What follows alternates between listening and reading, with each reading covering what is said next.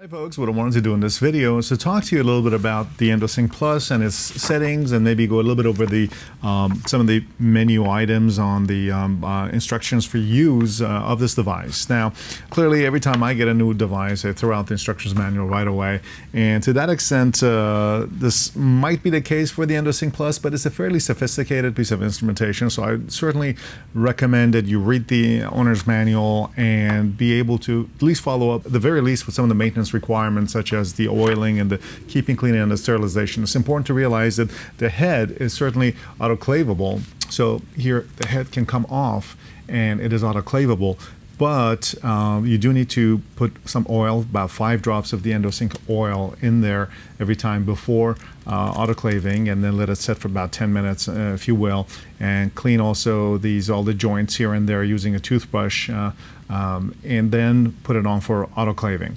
The body can be cleaned with alcohol, about 70–80% alcohol is what's recommended for this. If you use Cavi Wipe or any of these other highly caustic iodine-based chemicals, then you may end up getting the discoloration of the handpiece here in the body.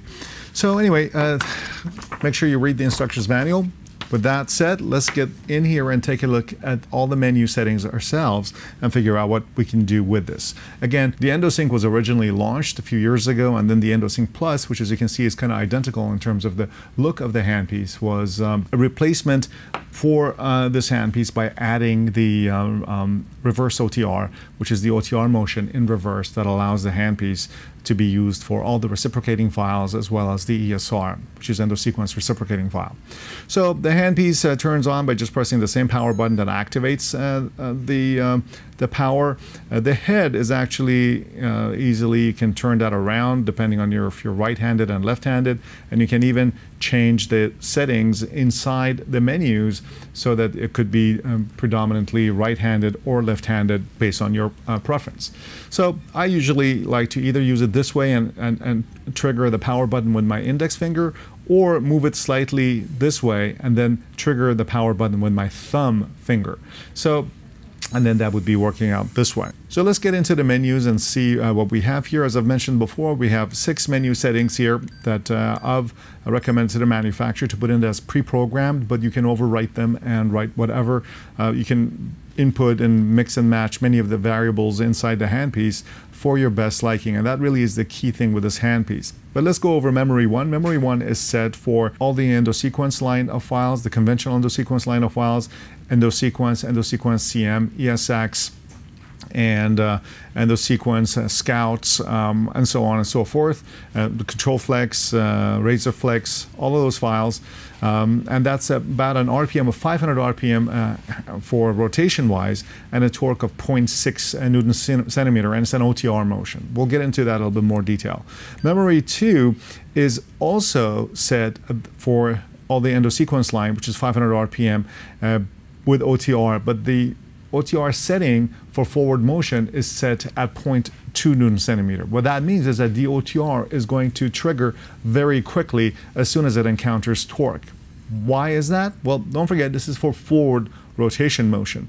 What you can do in this way, by having the OTR limit set very low, you can turn your forward rotating files into a forward reciprocating set of files. And that is really an interesting and really a new model to add to your instrumentation line, no matter what files you have. It could actually be your endosequence files, or it could be any other files.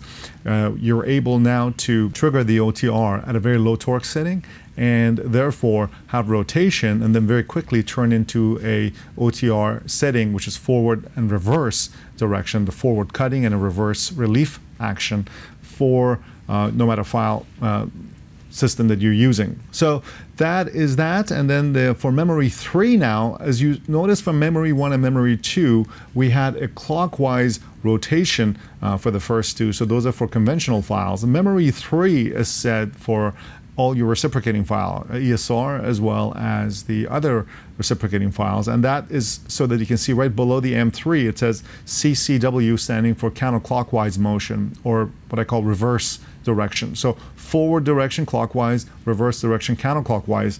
And here now we have 500 RPM in counterclockwise direction with an OTR setting of 0.2 Newton centimeter, which means that you have reverse rotation, and as soon as you hit the Denton wall and the torque limit is set pretty low, it starts to kind of get into this OTR, which is similar to kind of reciprocation motion, which means that it has something to the order of 180 degrees in reverse direction and then about 60 degrees in forward direction. So OTR setting in the handpiece, as I did my testing to find out an optimal degree of rotation, was 180 degrees in a cutting direction and a 60 degree in a non-cutting direction, the relief action. So with forward OTR, it means you have 180 degrees forward or clockwise cutting action, and as soon as the torque, if there is no torque, then the file is going to continue to rotate 360 degrees. But as soon as there is torque at 180 degrees, it's going to reverse back 60 degrees. So in a forward direction, it'll be 180 degrees forward and then 60 degrees counterclockwise. In the reverse direction, it'll be 180 degrees counterclockwise and about 60 degrees in a clockwise direction. And that is the way it allows you to have that kind of reciprocation or OTR motion in either forward or reverse direction, depending on the file that you're using. And that's the key thing. So memory 3 is for reciprocating files and for files that cut in the counterclockwise direction, reverse direction. Now, memory 4 has been set for the XP3D settle files. That's about 1,000 RPM, 1 Newton centimeter. And this again is just if you're using those files that are operating at a very high RPM, which is 1,000 RPM here. The handpiece can go up to 1,000 RPM. And that's what you would be using it for. And then memory 5 is I set at 300 RPM at 0.2 Newton centimeter. This is in a clockwise direction. So what this means is that you have now, it's the same as the memory 2 setting, which was 500 RPM 0.2, except that obviously it's a lower RPM. So what does this mean? This means this memory 5 is probably the safest cutting setting for all your conventional files. You're operating at 300 RPM at 0.2 so that your file ends up getting into a reciprocation motion very quickly in this type of a situation. So if you have a molar, if you have a difficult tooth, put it to memory 5, and that'll give you 300 RPM at 0.2 forward OTR motion, and you're going to be pretty safe at that level. Now, memory 6 is kind of a buffer thing, and we just said that let's leave it at 500 RPM with a high torque for those people that are don't want to use the OTR and they just want to use their hand in order to feel the torque setting. Of 500 RPM at 1 Newton centimeter is one setting, but this is probably the one that most people are going to end up buffering and using with their own setting. You may want to decide to put this one kind of like memory 5, which is at 300 RPM at 0.2 centimeter for OTR. Put the memory 6 for the reverse direction, so 300 reverse direction with 0.2, and that'll give you the safest reciprocation motion in reverse for this handpiece. So that's pretty much it, the 6 memory settings, as I mentioned. And what I'm going to do now is I'm just going to go inside each one and tell you how you can set the variables and what they all mean in each particular setting. Now, we only have a positive and a negative button here, which is to advance or go back in the memory settings. And then when you select a variable, you can increase or decrease it with the positive and negative. The S stands for the select button, and then this the power button. So for the most part, when the unit is on, you can press the select button and hold for a few seconds, and now it falls into a sub-menu setting. You can see the first one is OTR, and here you have the option of going OTR, going counterclockwise direction, where you're going to have this truck backing up sound, and or go into a clockwise direction. So the difference between the clockwise direction and the OTR is that the clockwise direction is just a conventional clockwise direction. The counterclockwise direction is a conventional counterclockwise direction. But when you have OTR, you have that ability to go in either direction, forward or reverse, depending on which way you set the OTR, and then benefit from the OTR setting, which is the kind of a semi-reciprocation type of setting with whatever program you put in there. We'll get to that. Okay, so we press the select and hold, and then now we have the clockwise, counterclockwise. Let's put that back into the OTR. You press the select again, and you move on now to the direction of the OTR, and that's how you set the OTR. If you set it into OTR, then you have to decide whether you want clockwise or counterclockwise, which means that you're going to have forward OTR or reverse OTR. So we'll leave this at the forward OTR, which is clockwise. Now the third setting here is the speed. Do we want to have 500 RPM or 800 or 1,000, 100, 300, 500, 800, 1,000. So these are the kind of settings that we have. We'll keep it back at 500, but you could choose what you want. And now the limit of the OTR, which is a torque setting. We've set it for memory 1 at 0.6, but as you realize, we have 5 different memory settings for the OTR, or rather torque settings for the OTR: 0.2, 0.4, 0.6, 0.8, and 1.0. So the 1.0 means that you get the most amount of torque before it starts to kick, OTR starts to kick in. 0.6 I found works pretty well, where it gives you an optimal amount of efficiency and safety. If you're a little bit heavy-handed and you want to have more kind of safety, then what you could do is you can actually set it lower. So the lower OTR setting will give you more safety. The higher OTR setting will give you more efficiency.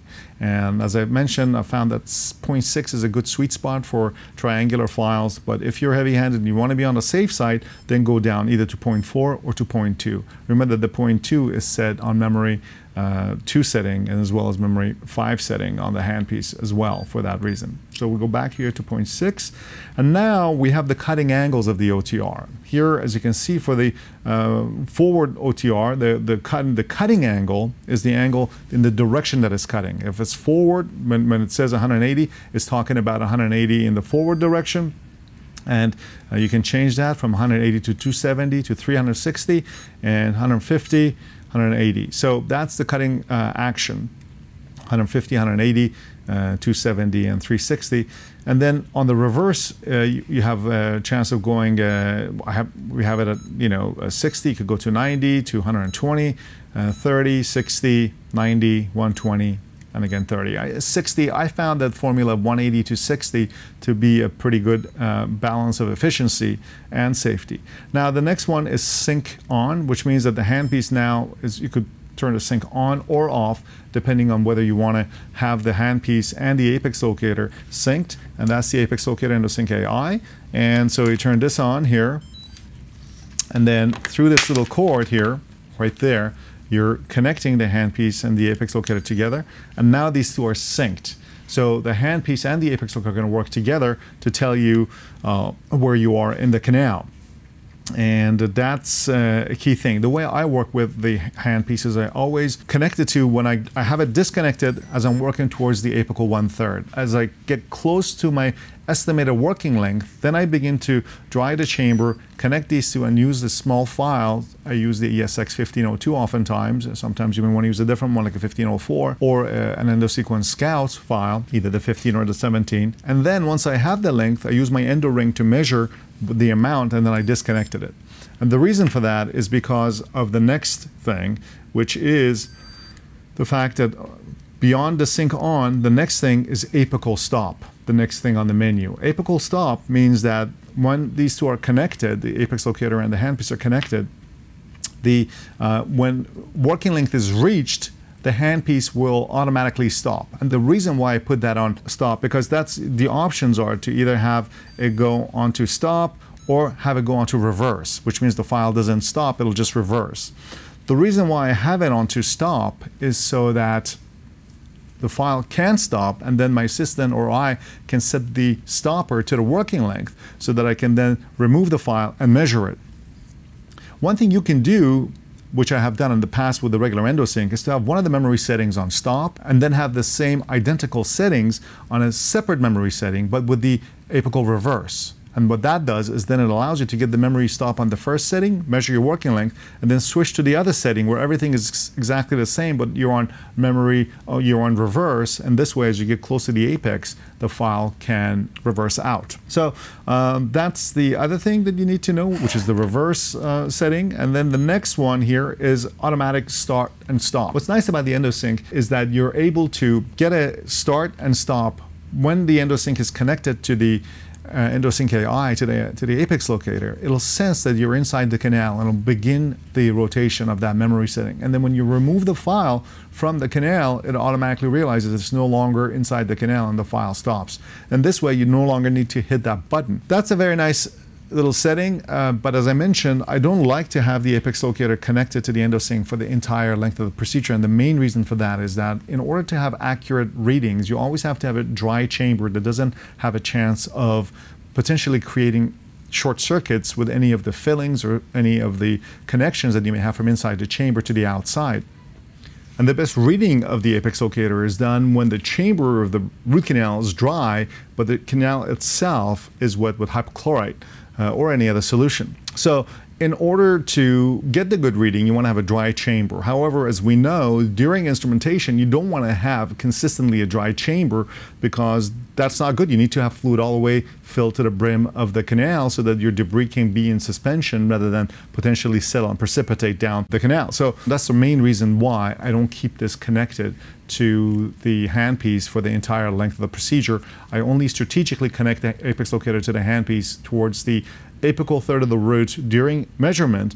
Then I capture the length, and then I make note of that analog length, and I disconnect the handpiece, and I proceed to do the rest of the instrumentation without the apex locator connected to the handpiece. One thing you can do if you want to be sure at the end of the procedure, you can come back and reconnect it right before the fill and measure with maybe a little bit of a larger file this time, maybe a size 1504 or a 2004 to measure the length. And then by the way, the handpiece stays up for a certain amount of time and then automatically because of the power, and then it goes into sleep and then after a certain amount of time. All right, so we looked at the auto start and stop, and then now we're back into the full thing of the now OTR. So OTR, the direction of the motion, the speed, the amount of torque for the OTR, and the angle of cutting and the non-cutting angle, the synchronization to the apex locator, and what it does at that moment. I always have it on the stop, as I mentioned, and then the last one is automatic start and stop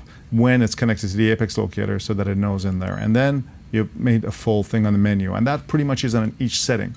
Now, one other way you can also do, the second way of connecting is the handpiece from the off.